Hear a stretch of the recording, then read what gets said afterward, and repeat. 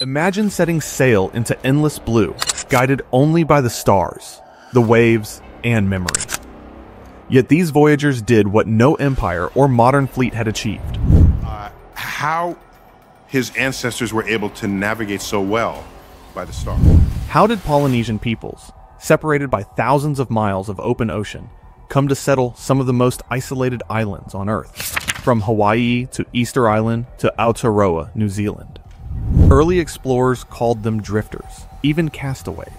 Before we set sail on this journey, make sure you subscribe to Stone and Bone, where we uncover the real science behind history's greatest mysteries, and reveal how genetics and archaeology keep rewriting our past. 6,000 years ago, long before Polynesian canoes sliced through the Pacific, an island north of the equator was changing forever.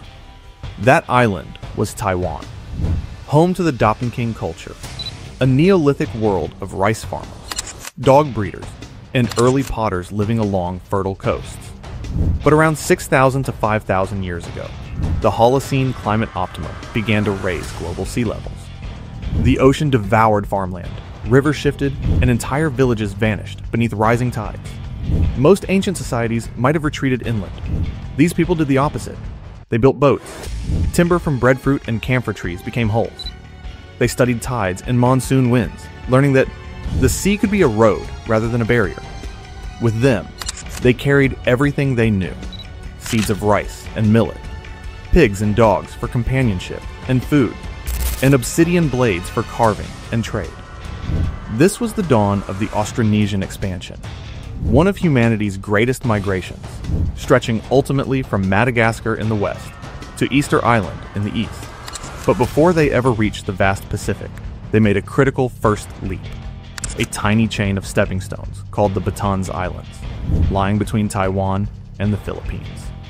Archaeologists at Sungit site on Itbayat Island have unearthed pottery that mixes both Taiwanese and Philippine styles, dated to roughly 4,800 years ago. Pig bones and obsidian tools found there match chemical signatures from southern Taiwan, proving this was no random drift. It was a deliberate waypoint. Batanes became the launchpad for a people who would learn to live entirely at sea. Here, they refined boat building, perfected open ocean farming, and began merging with local islanders, the first genetic threads in a tapestry that would span the Pacific. By mastering these waters, they took humanity's first real step into the blue unknown, a step that would, millennia later, create the Polynesian world. By around 3,300 years ago, the descendants of those Taiwanese voyagers reached the chain of islands north of Papua New Guinea, known as the Bismarck Archipelago. Here, on volcanic shores littered with coral and obsidian, something remarkable emerged: a civilization built for motion. Archaeologists call it the Lapita culture. Their red clay pottery, decorated with precise, dentate-stamped triangles and geometric patterns, appears across 4,000 kilometers of ocean, from New Britain to Tonga. Each design was a fingerprint, a breadcrumb of migration. But Lapita wasn't defined by art alone. It was a blueprint for colonization, the first system that made long-distance oceanic living possible. Excavations at Talapakimalai, Musau Island, and Nukuleka, Tonga, show standardized house foundations, shell ornaments, and obsidian from New Britain, evidence of a connected trade world. When scientists sequenced ancient DNA from Lapita burials in Vanuatu and Tonga, Skoglund et al., Nature 2016, they found something unexpected. Those first Lapita people were nearly 100% East Asian in ancestry, not Melanesian. That means they had moved fast, skipping major intermixing, carrying their entire way of life across open ocean. And that way of life was astonishingly complete. Lapita voyagers transported pigs, dogs, chickens, yam cuttings, taro plants, and even soil microbes packed in coconut husks to fertilize new gardens. Archaeologists call this idea transported landscapes. Portable ecosystems ready to restart civilization anywhere they landed. Their pottery wasn't decorative clutter. Measurements show uniform wall thickness, and volume ratios. Proof of standardization for food and water storage. Each vessel was a calibrated tool for survival. Imagine sailing for weeks, guided only by stars, with everything your community needs growing or breathing on board. This wasn't accidental discovery. It was ecological engineering. If you were about to sail into the unknown, leaving your home forever, what one thing would you carry to build a new world? Tell us in the comments. We'll feature the most creative answers in our next Stone and Bone episode. For decades, textbooks claimed Polynesians were roughly 80% Southeast Asian and 20% Melanesian, a simple mixture. But modern genome-wide sequencing has torn that simplicity apart. Studies by Lipson et al., Pianaz 2018, and Wolstein et al., Nature Genetics 2023, reveal a layered, multi-wave ancestry that unfolded over millennia. Phase 1, around 3,000 years before present. The Lapita pioneers, with nearly 100% East Asian DNA. Phase 2, about 2,000 to 1,200 years before present. This is when Melanesian admixture appears, roughly 25 to 35%. Phase 3, between 1,000 and 700 years before present. The final Polynesian expansion, when the genetic profile stabilizes as they reach Samoa and Tonga. These numbers tell a story of encounter and exchange. As they voyaged through the Solomons and Fiji, Lapita descendants intermarried with Melanesian communities. Yet the pattern wasn't balanced, it was sex-biased. Most Polynesian mitochondrial DNA, inherited from mothers, comes from the Asian lineage B4A1A1, the so-called Polynesian motif. But most Y chromosomes, passed from fathers, belong to C2A1 of Melanesian origin. In short, Asian women, Melanesian men. Why? Possibly through inter-island alliances, marriage exchanges, or the social realities of exploration. Men joining voyaging crews, women anchoring cultural continuity. These mixtures created a new genetic identity, neither Asian nor Melanesian, but Oceanian. A lineage adapted to isolation and endurance. Modern Polynesians still carry signatures of that adaptation. They possess extra copies of the AMI1 gene, improving starch digestion, critical for a diet based on taro and breadfruit, and a variant called CREBRF, P.ARG457GLN, acts as a so-called thrifty gene. It helped boost fat storage for survival on long ocean voyages, but today, it contributes to a higher risk of obesity. Even within the genome, their story is one of navigation, adjusting, adapting, surviving. What made this migration possible wasn't luck. It was engineering that rivaled the precision of modern naval design. Polynesian double-hulled voyaging canoes were masterpieces of hydrodynamics.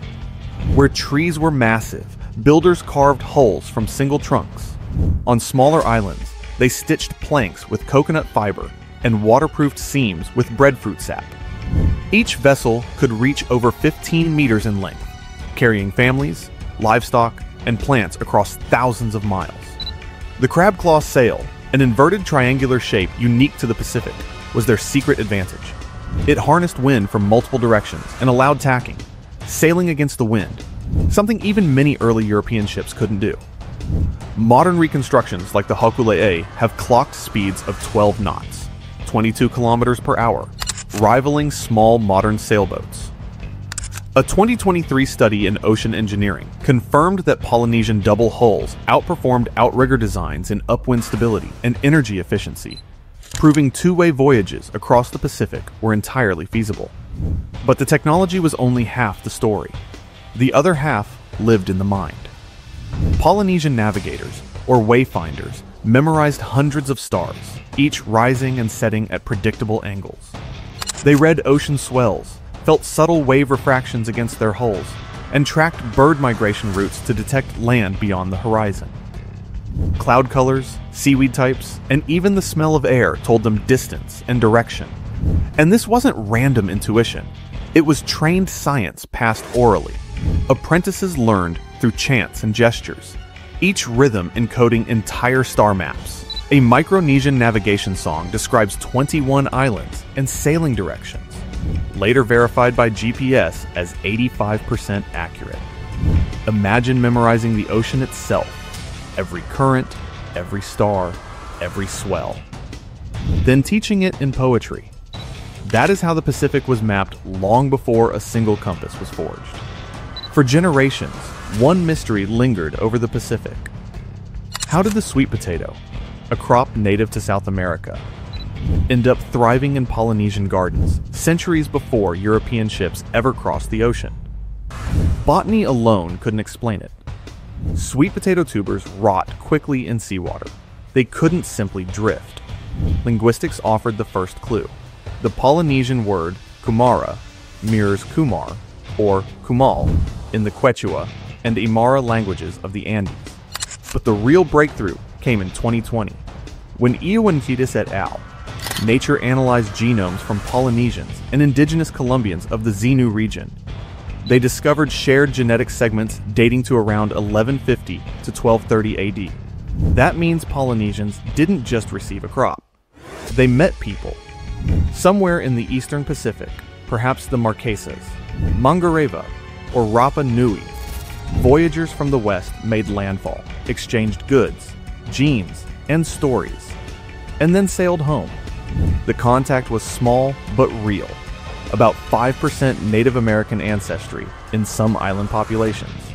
Yet that tiny trace changed everything. The sweet potato became the backbone of Maori agriculture in New Zealand and a staple across eastern Polynesia. Polynesians weren't passive recipients of nature's drift.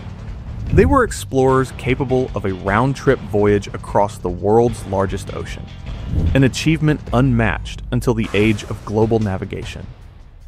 Do you think ancient Polynesians might have reached the Americas centuries before Columbus? Drop your thoughts below. We'll feature the sharpest theories and your names in an upcoming Stone and Bone deep dive. Then, suddenly, the sails fell quiet. After nearly 2,000 years of expansion, no new islands were settled after about 1300 AD. Why? The answer lies in the sky and in the climate. Around this time, Earth entered a cooling phase known as the Little Ice Age. Pacific trade winds shifted. Sea temperatures dropped. Tropical crops like breadfruit and taro began to fail in the farthest archipelagos. Archaeological strata from Tonga, Rapa Nui, and Hawaii show the fingerprints of stress. Fewer fish bones, fortified hilltop villages, and layers of ash and charcoal from intensified warfare and ritual burning. Communities grew insular, guarding what little they had. Oral traditions echo the trauma. In Hawaii, chants speak of the ocean turning away. On Rapa Nui, elders recalled the sky closing. To their descendants, those were poetic warnings, but science now links them to El Niño oscillations and prolonged droughts documented in coral isotope cores. McGregor et al. The Holocene, 2010. The Polynesians didn't vanish. They adapted. They shifted from open ocean exploration to island sustainability, consolidating kingdoms, codifying religion, and preserving knowledge rather than risking extinction at sea. The age of voyages became an age of guardianship. Exploration turned inward, into memory, genealogy, and myth. Even when the canoes stopped sailing, the knowledge never died. It simply changed form. Across 10,000 islands, languages from Hawaiian to Maori to Tahitian all belong to the oceanic branch of the Austronesian family. A linguistic web so consistent that entire sentence structures still mirror each other after 2 millennia apart. That unity is proof of a recent, rapid expansion. But these weren't just languages. They were living atlases. Navigators memorized star routes, island chains, and wind corridors through rhythm and poetry. A single Micronesian chant encodes 21 islands and their directions, verified by modern GPS as more than 85% accurate. Every rhyme, every beat was a line of longitude sung aloud. Where other civilizations carved their chronicles in stone, Polynesians wrote theirs in syllables and saltwater. Their books were the minds of navigators, their libraries, the hulls of canoes. And when European explorers finally arrived, They found a world already mapped, not on parchment, but in the memory of people who had once measured the Pacific with their hearts and their hands.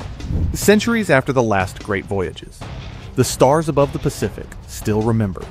In 1976, a canoe named Hokulea rose again from those memories, built in Hawaii, guided without compass or maps, and crewed by voyagers determined to prove their ancestors' genius. Their mentor was Mau Piailug, a master navigator from Micronesia, one of the last to hold the complete oral knowledge of wayfinding. Under his direction, Hokulea sailed from Hawaii to Tahiti, crossing more than 4,800 kilometers using only traditional techniques, reading stars, swells, birds, and the color of clouds. When the canoe reached Tahiti's shores, tens of thousands lined the beaches weeping. The old knowledge had lived. That voyage sparked a cultural awakening across the Pacific. Navigation schools reopened in Samoa, Tonga, and the Cook Islands. Elders began recording chants once whispered in secrecy. Polynesian identity, long pressed under colonial myths, re-emerged as a scientific and spiritual inheritance. And in laboratories half a world away, geneticists were finding the same truth written in blood.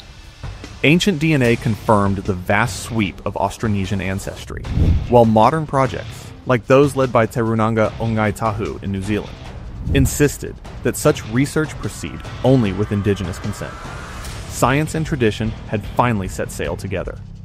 Today, the Polynesian Voyaging Society continues to navigate the world, spreading what they call Malama Honua, to care for our island Earth. Each voyage of Hokulea isn't nostalgia, it's proof that exploration is a living art, one that began with farmers in Taiwan and now circles the globe in unity and respect. The story of the Polynesians is not a myth of drifting canoes.